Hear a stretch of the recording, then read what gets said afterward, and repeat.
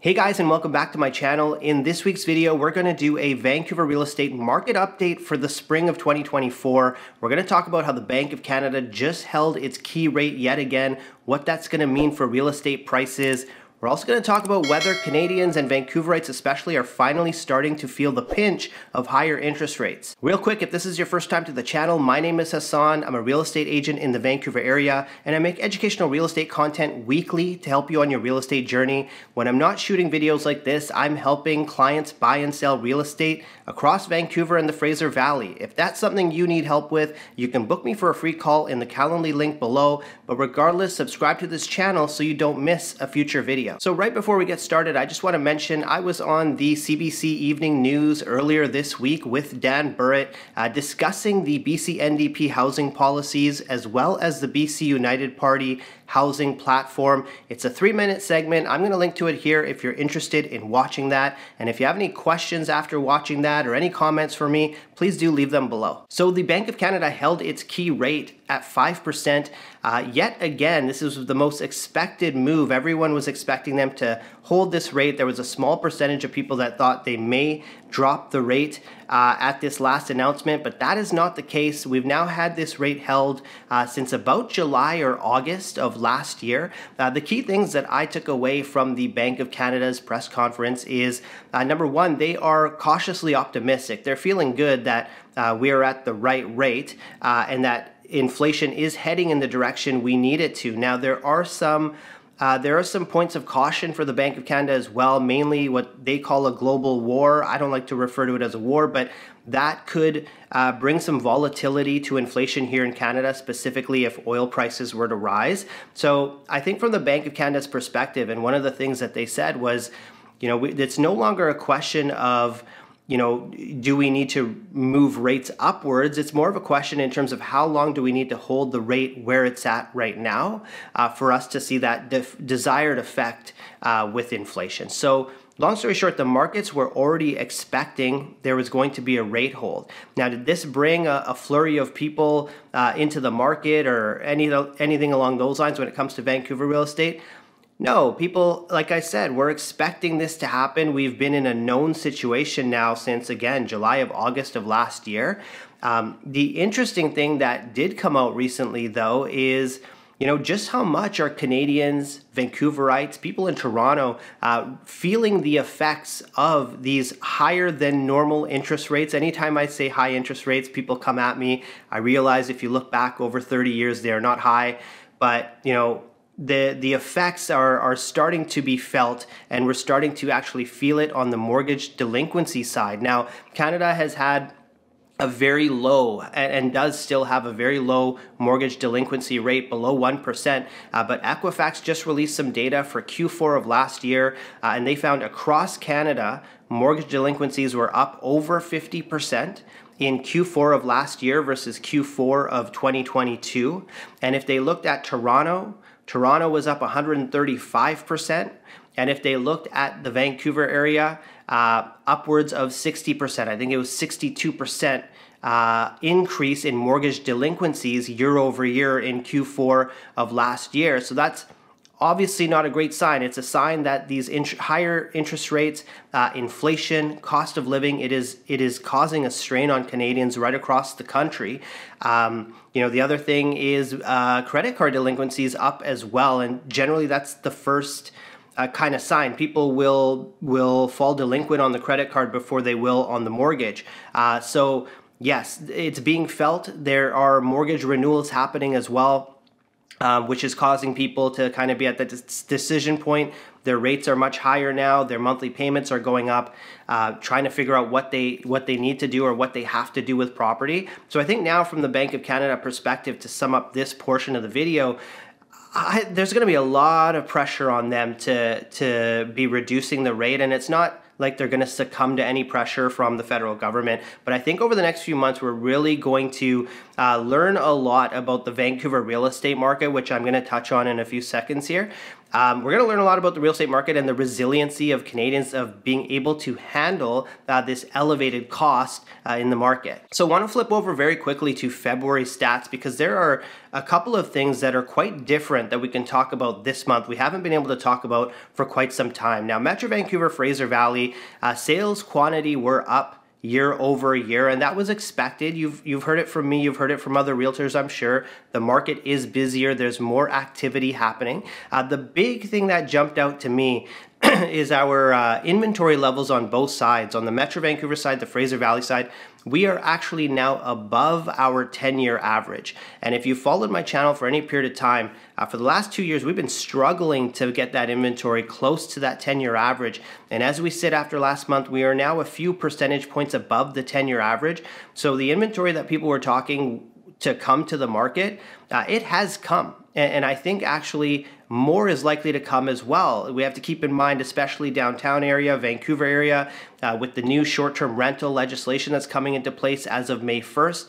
I think we're going to see more listings as well, especially downtown in some of those buildings that had allowed for short-term rentals. Vancouver area close to downtown. I think we are going to continue to see an uptick of listings. But here is one of the important things to note is that month over month, when we look at January to February, Metro Vancouver, Fraser Valley, prices still inched upwards. So even though we had this influx of inventory in the market, there were buyers there to purchase that inventory and enough so that prices went up. Not a lot, but a little bit. You would expect that if we're going to have this increased excess inventory, that there'd be so much for buyers to choose from, they'd be able to negotiate harder and prices would generally come down. That wasn't the case. If we look at annual pricing, again, Metro Vancouver, Fraser Valley, all product types up, anywhere from about 4 or 5% to 7 or 8% year over year. So the thing to consider, for me at least, is we're coming off a tough year in Vancouver real estate. We're coming off some of the highest interest rates we've seen in decades. All of these things that would lead you to believe that prices should come down, and yet there was price growth across every segment out there in that type of a year. So when I look forward into the future, what's bound to happen? Although I do still think we're going to see more inventory come to the market, I think the buyers are there ready and prepared to make purchases to keep the market balanced. I don't think there's going to be a huge influx in price upwards, but I do think prices will continue to move upwards as well. If we look at it from a sales to active ratio perspective, condos, townhomes, they are in sellers markets right now. Detached homes, depending on the property, they're either getting no action or they're getting 30, 40, 50 offers. I'm finding that the entry-level detached, anything that has development capability, that's priced well, they are getting a lot of offers on them. So the next few months are going to be very telling because I expect we're going to see even more inventory hit the market, and let's see what that means for pricing. Another indicator when we think more longer term about real estate, I did a video last week talking about the BC home flipping tax. I will link to that video so you can watch it after this one.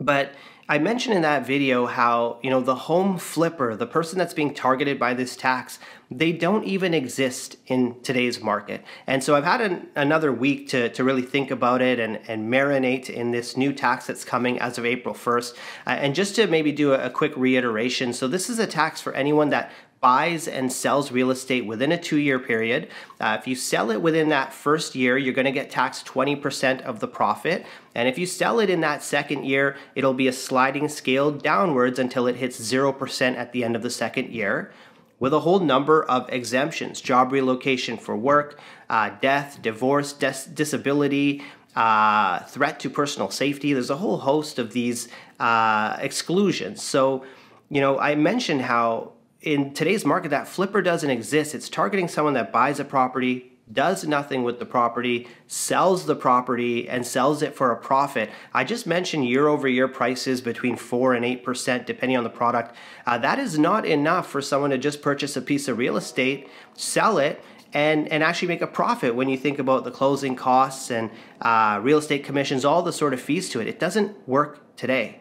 But when I think about the provincial government putting this tax together, what it tells me is they are foreseeing real estate prices to increase as well. This is a future tax. This is them putting something in place, understanding that if we enter a market, which is expected, where interest rates are going to come down, and generally when that happens, the correlation is real estate prices go up. They want to be prepared for when that happens, for when that year is, whether it's 2025, 2026, that when prices do again escalate 10%, 15% in a year, where a flipper is born. And I say a flipper is born because very few people buy a piece of real estate with the initial plan to sell it in the year because they expect it's going to go up. What had happened in the past in very hot markets is people would purchase a property fully intent on living in that property. A year later, they see it's up 17, 18%. Interest rates are ridiculously low. Prices go through the roof. And a year later, they look at it and they make a decision at that point saying, I have to capitalize on this. So I say a flipper is born in certain years, and that year will come again. And I believe that home flipping tax is being set in advance of that so that they're prepared to collect some tax revenue for when that is. So all in all, as I summarize this video, if you're watching and you are a buyer and you're wondering, is now the right time to get in the market? Should I be waiting? I think you're going to have a lot of opportunity. There's been some changes as well to first-time home buyer exemptions. If you watched last week's video, you're going to see some more details on that for property transfer tax, so it makes it a little bit easier for first-time home buyers. But for me personally, I believe that this is a bit of a calm before the storm, and not necessarily that this storm is coming at some point this year. I'm not suggesting that, but a storm will come to Vancouver real estate where prices do increase at a higher clip again. We've already had the Bank of Canada come out and say, look, it doesn't matter what we do with interest rates. We're not going to be able to control real estate prices. We have a supply problem.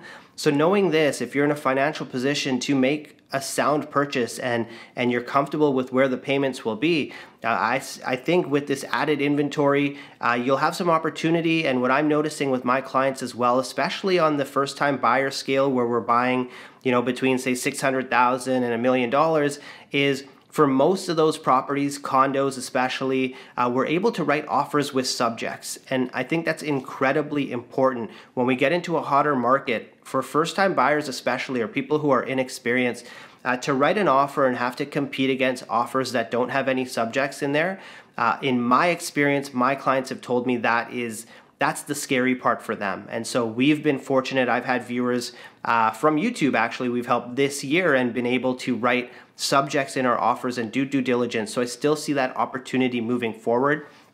If you're a seller, like I mentioned earlier, as long as you are priced correctly, you're marketed well, you're going to do well in this market. The buyers are there to purchase the properties, but marketing, I must say, is critically important. I had an agent call me yesterday, and he asked me, I had never spoken to him before. He said, I've been watching your stuff. Can you give me advice on my listing? Why is it not selling? And he mentioned how a very comparable listing had sold a month before, right around the same price, but his was not moving.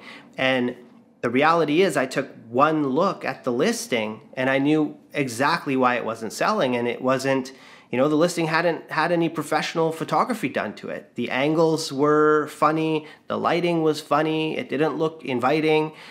So make sure you hire someone who is going to invest in your listing. If you're listing your property, you've invested so much in your home. Do not give that opportunity to sell that property to someone who's not going to invest in your home like you have. So if you choose the right agent, if you choose someone who's big on marketing, if you choose someone who has a large online presence, who's going to get your property in front of the most people, you're going to do very well in this market. So there you have it, guys. I hope you enjoyed this week's video. If you did, hit the like button, because what that does is it takes the video and it sends it out to more people so they can learn from it as well. And if you enjoy this weekly real estate content, subscribe to this channel so you don't miss next week's video. And lastly, again, if you're in the Vancouver area or the Fraser Valley and you want my help with your real estate situation and goals, you can book me for a free call in the Calendly link below, or just give me a call, send me a text, shoot me an email. Whatever is easiest for you. I'd be happy to chat with you one-on-one, but I want to thank you again for watching this week's video, and I look forward to seeing you next week.